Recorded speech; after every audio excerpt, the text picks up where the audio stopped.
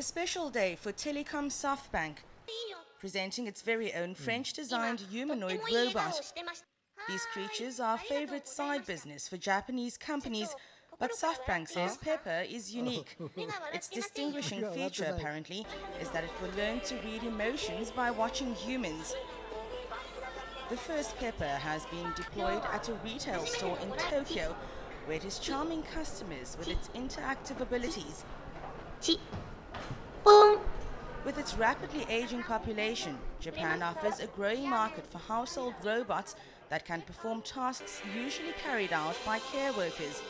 But according to its creators, Pepper's standout quality is being able to not only understand what its owner is saying through voice recognition, but how that person is feeling at the time, enabling it to constantly surprise its human fellows and bring them happiness.